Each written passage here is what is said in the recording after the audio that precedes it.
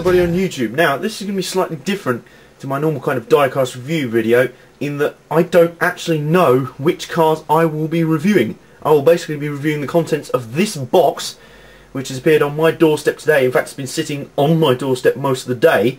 The guy who delivered it, I don't know, I didn't hear him knock or whatever, but he just left it outside, and I only picked it up about half an hour ago from my front doorstep. I have a vague idea what's in this box. I have ordered quite a few diecasts off of eBay, but I don't know for sure what's in this box. So I'm basically going to review whatever's in this box. So this is the first kind of mystery diecast review, I suppose you could call it. So let's go ahead and open the box up and see what's inside.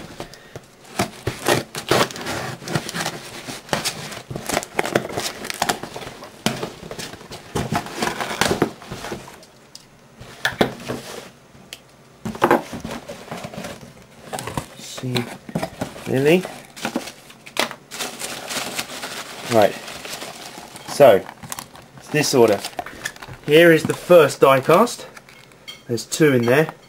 See, it's Kasey Kahne's number 9 2008 Dodge Charger, Budweiser Dodge Charger. And the other car in this box, I think that's all the cars I ordered. Yeah, there's nothing else in this box. Is another 2008 diecast. Jeff Gordon, number 24, Pepsi, delivery DuPont Chevrolet. Now we're going to start first then. These are the two cars we will be reviewing. Let me just adjust the camera. I just need to lower it down a little bit. Review. These are the two cars in the box. So let's start off with the Kasey Kahne car. As you can see, both of them are Action Hood Opening Elite Series diecasts. Still my favourite diecasts to this day. I've got so many older Action Elite diecasts. These are actually my first Action Hood Opening COT diecasts. Never had one of these before. So, and this is a very attractive car. I wanted to get this car mainly because I have the Action Kids Series Kasey Kahne diecast, which has, of course, the generic Kasey Kahne logos. But as you can see, this is the real Kahuna. Budweiser logos proudly adorned on the side. And as you can see, it's quite a nice box. As you can see, it's quite a weighty box. Not the kind of simple plasticky thing that you get with a kid's car. Let's whip it out and see what it looks like.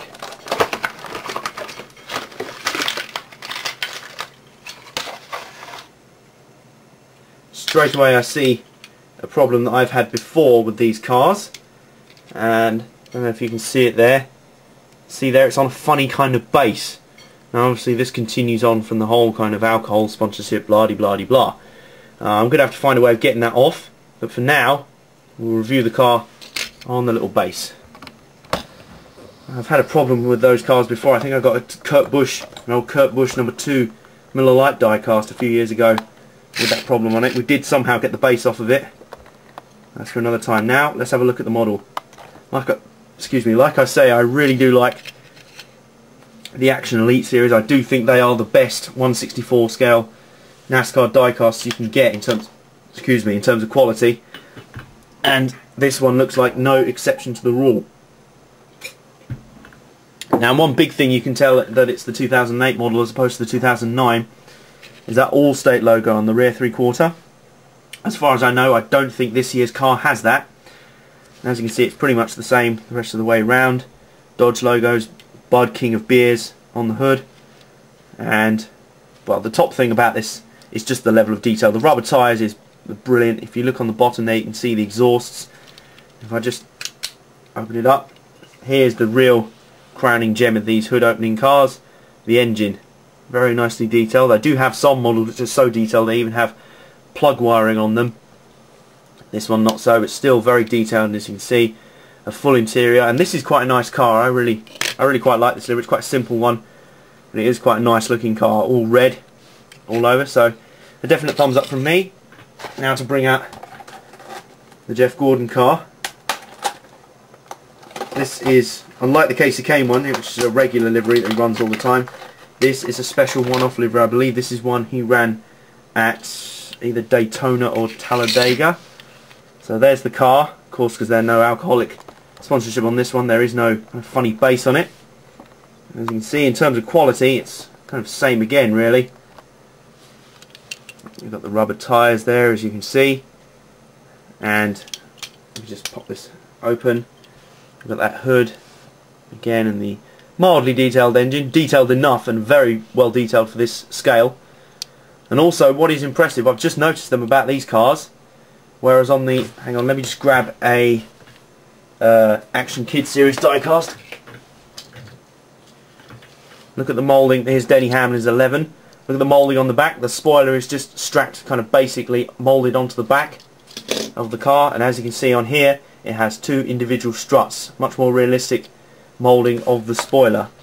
And this is a very nice livery, one of Jeff Gordon's better liveries. As you can see, it's kind of a mix on his traditional flame livery, kind of Firestorm livery, but instead of the kind of orangey red flames, it's light blue flames to match the Pepsi sponsorship.